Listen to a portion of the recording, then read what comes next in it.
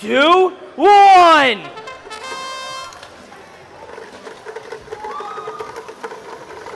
The Blue Alliance 285X getting as many as you can. Same with R, but it looks like the Red Alliance 2587X is going to get a perfect stack, and Red Alliance is going to take it.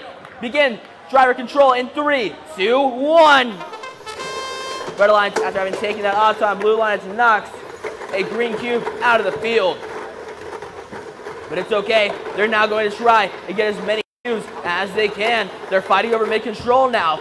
285X coming out there, trying to get all these cubes. Meanwhile, all 3 robots now are full. They're filled to the brim. They have to go and try to score if they can. 285X and R are now together, gonna try and put them down.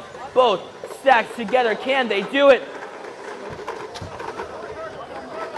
They push it up. It looks like they can.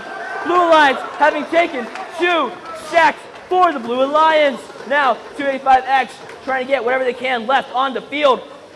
There's a clean sweep. The field's almost empty, and there's 50 seconds left in this match. All that's left. Oh wait, 2587X drops a bunch of cubes down onto the ground and drops a couple out of the field. Orangewood. Blue Alliance now in the Red Alliance territory, taking whatever they can. Gonna run back all the way back to their base and just hold on to them. What's the Red Alliance going to do? 30 seconds remaining. Red Alliance can't do anything. Blue Alliance holds all the cards. And all Red Alliance can do now is just fold. Blue Alliance has put their controller down. They can't do anything. It's 15 seconds left.